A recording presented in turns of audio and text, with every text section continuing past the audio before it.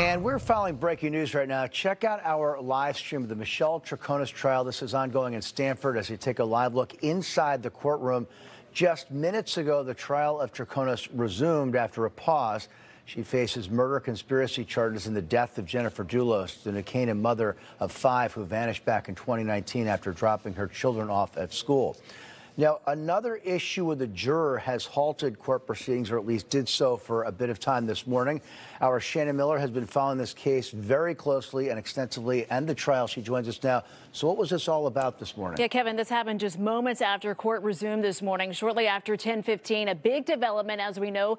Jurors are not supposed to talk about the case with anyone. We learned, though, that a member of the jury passed a note to the court about possible misconduct. Here's what Judge Randolph said just within the last hour. It reads, one of the jurors discussed something about the case, and it was all over social media. Said it was like Gone Girl. A brief mention. Several other jurors said, don't discuss this. Now, the judge then asked the marshal who received that unsigned note to find out the name of the juror who wrote that note and passed it along. And they're now going to be questioning that juror. Now, again, the judge wanting to question, again, who allegedly spoke about this case. The jury and the witnesses have been dismissed or were dismissed from court to figure all this out. Kevin, that Gone Girl theory, of course, first came up when Norm Pattis was representing Fotis Dulos, and he came up with this hypothesis that Jennifer's disappearance could have been some sort of a revenge suicide hypothesis. Of course, Jennifer's family vehemently denied that claim.